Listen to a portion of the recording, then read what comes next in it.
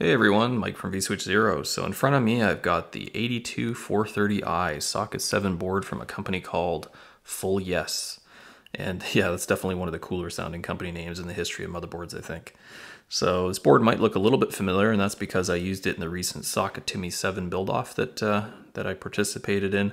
And I won't get into too much detail about this board because I went over it in a lot of detail in that video. But I will put a link to it in the description if you'd like to learn more about it.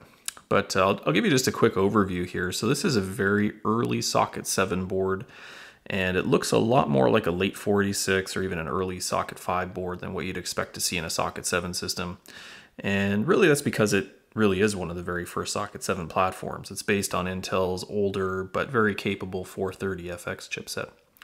So a few things you'll probably notice right away that sort of set this apart are the Vrm socket right here, which was for split plane voltage for the future MMX processors. And remember, this thing came out long before MMX was even a thing, so they were sort of planning ahead there. It's even got like tantalum capacitors, which you saw mainly on older boards too. And of course, it's got a lot more ISA slots than PCI slots, which is also sort of a sign of the times there. But more than anything, you'll notice that it doesn't use the familiar square-shaped pipeline burst cache chips. It uses older asynchronous SRAM chips that go up here. And you see these a lot more on 46 and even some 386 boards, possibly even older ones. So definitely not something you'd typically see on a Pentium board. So another interesting thing about the board is that the design of it was done in such a way that you can actually have either type of memory. You could have pipeline burst cache or SRAM. And you can see that the solder pads for pipeline burst cache actually do exist up here, which is kind of neat. There's also a spot for a jumper bank. I think it's labeled as JP1 and 2 up here. There's no jumpers, there's just little bridge wires that sort of short two pads there. And this was actually, if you refer to the manual, intended to select between the two types of cache. So this was really sort of a dual purpose board. I'm guessing that they basically just had two different configurations available. I'm assuming the pipeline burst option was more expensive, and probably the SRAM option was the cheaper of the two. So as you can probably imagine, I had been very tempted to actually take some pipeline burst cache and solder it over here. I have a dead Pentium board that would be a perfect donor for this purpose. But really the only thing sort of holding me back right now is that my soldering skills are probably not quite up to the task of doing something like that yet. I am getting better, and hopefully one day I'll be able to do something like that. So I'll save that for a project for another day. But really all you'd have to do is solder the cache on and put a proper jumper bank here, and you could actually switch between the two and do some comparisons. But for today, I'm not here to talk about pipeline burst cache. I'm here to talk about SRAM. And as you can see, there's actually none in this board whatsoever. So all 8 sockets are empty, including the tag socket that's over here. So I actually did some musical chairs with cache in my systems recently. So this board actually had 256K of UMC 15 nanosecond stuff that was actually pretty good quality. And I basically took it out and put it into my 486 system that I'm building for my daily gaming rig. And if you want to learn more about that system, there'll be a link in the description to that video as well. But obviously I can't leave this empty, so I've got to put something in here. And I didn't want to just replace it with the same sort of stuff that was in there already. I wanted to do an upgrade while I was at it. So one thing I noticed right away when I got this board was that the SRAM sockets are actually larger than the SRAM chips that were installed. So these are actually 32-pin sockets for higher density cache ICs. The ones that were in there were the common 28-pin types. And so that must mean that this board can support more than 256K. So and indeed after consulting the manual, I could see 512K was supported, but not using 28-pin chips. You needed the 32-pin 64K times 8 chips. So let's talk SRAM capacities here for a minute. So I've got two different SRAM chips in front of me here. One's larger than the other, as you can see here. So the one in the back is a 32-pin chip, and the one in the front is the much more common 28-pin that you see on most boards, especially 486s. This is really what you see. Now the 28-pin chips, you will find that the maximum size for these is 32K. And I'm not 100% sure, but I believe the reason for that has to do with the number of pins that are available here. There's just a limitation with the addressing that can be done with this, with that number of pins. So anything larger than 32K, you have to go with 32 pin variety. Now, as I mentioned, a lot of boards don't have 32 pin sockets. So in that case, you are limited to 32K per chip. And with most boards supporting no more than 8 sockets, that sort of limits you to 256K, and that's why you saw so many old boards with that 256K cache limit. Now, these 32-pin modules have been around for a very long time. They just weren't very common or popular.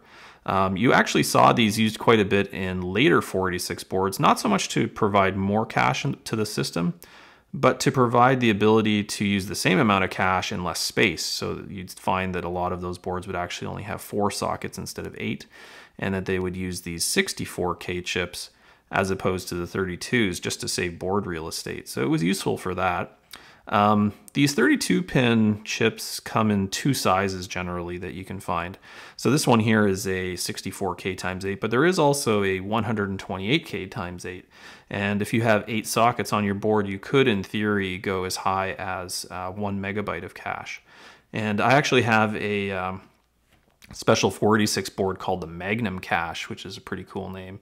And that one is actually a really old board made back in 1991, and that one actually does support 8 128K chips for a total of 1 meg of cache, which was pretty unheard of back then, so pretty cool. Another interesting thing I noticed is, even though the manual is very specific about supporting only 512K of cache, if you look in the little gaps of the sockets here, there's some silk screening on the board that says 128K times 8. Now, I know you can't always trust silk screening. That might actually just be there to describe the physical characteristics of it being a 32-pin socket that needs to go there, but interesting nonetheless. I did also want to point out, so you can see that there is a 9th socket here. So these 8 here are for your actual cache capacity, and that's really where your cache data is stored. But this 9th socket here is what's called a tag cache or tag RAM socket. And it uses the same similar type of SRAM memory that has to go here, but it doesn't actually contribute to your total amount of cache that you have in your system. So it works very similar to like the file allocation table on a file system that sort of tells you where blocks are located. And you need some capacity here in order to do that with your cached memory blocks. So areas in main memory that are stored in cache need to be sort of tracked somehow. And rather than reserving or wasting some of your actual cache for that, there's a special tag cache IC that's going to be used for that purpose. Now, there's a couple of requirements for tag cache. I mean, it does have to be the same speed as your actual cache memory, but it does not necessarily have to be the same size. And there's a few different things that sort of determine how large your tag needs to be. I believe the total amount of cached memory that the board supports is one thing to consider, but there's also how much cache memory you have. So those two things sort of dictate how much you'll actually need. Now, in my case here, it's only a 28-pin socket for the tag, so that sort of limits you as far as how much cache can actually be supported in the board. Now, I'm not sure exactly how much would be needed or how much cacheable memory is supported by this. I think it might be 64 megs of total cacheable memory. But at any rate, the largest tag that can go in here because of the socket limitations is 32K. So I'm not sure if that's why 1 megabyte total cache isn't supported on this board, but I suspect it might have something to do with that. All right, so we'll get this cache installed in just a moment here, but I did want to just show you what I'm going to be using. So this is the same one I showed earlier, the UMC 64K times 8. It's rated for 15 nanoseconds. And UMC is a brand that I like and trust, so I was happy to pick these ones up. They were really cheap on eBay, but I do want to just give everyone a friendly warning that there are, some SRAM chips out there on eBay especially that are either relabeled or just plain fake. So you do have to be very careful when you purchase these. You definitely want to look around, especially where the text is. Make sure that the font doesn't look a little funny and the logo looks correct. You can also sometimes see in close-up pictures if the IC looks disturbed at all, like something's been sort of sanded or scratched off around there. So just be careful when you purchase them. There are a lot of sellers trying to get rid of new old stock of these kinds of things because they are, not very popular anymore. So you can't really go on price. There are cheap ones out there. It doesn't necessarily mean they're fake if they're cheap, but yeah, just be careful. Do your best to avoid anything that looks a little sketchy. But yeah, these ones should work great. I did buy 3 packs of 3. That's just how they sold them. Gave me 1 extra one that I don't really need, but hey, it's always good to have a spare in case one goes bad, or you never know. I did also want to show you the tag chip that I'm going to use here. So this one is a little bit different. It's an ISSI chip, but it's also rated for 15 nanoseconds, so it should be fine. This one's 32K, and I just had it spare when I removed some cache from an older board, so this should work perfectly as well. So installing the chips is quite straightforward. The only thing you really need to look out for is the notch that's on each of the chips. You do need to match that with the notch that's in the socket. It will allow you to put them in backwards, so be very careful with that. You'll also find too that if you do get new stock or new old stock of these chips, that sometimes the legs are bent outwards a little bit. So sometimes you have to bend them back in the opposite direction just a little bit on a flat surface like a table, and that'll let them go into the sockets a lot easier. So once all the cache is installed, the only thing that's left to do is to set the jumpers on the board. So boards of this era, they really didn't auto-detect cache or anything like that, so you had to tell it how much cache was there using jumpers. Based on the manual, it's JP20 and 21 that need to be modified, as well as JP3. So once those are set, we will get this board powered up and see how it works. So just before I get the system powered up with the new cache memory installed, I'm not sure if you noticed, but I had this Trident card in the system earlier in the video. Just wanted to give a quick shout out to Gordos Legacy Layer from Twitter. He tweeted recently that he got a bunch of PCI video cards from a friend, and I mentioned that I had sort of a soft spot for Trident cards, and he very kindly offered to send this over to me. So thanks so much, and it's been working great. I've been using it doing some bench testing, and hopefully I'll find some other purposes for it later on.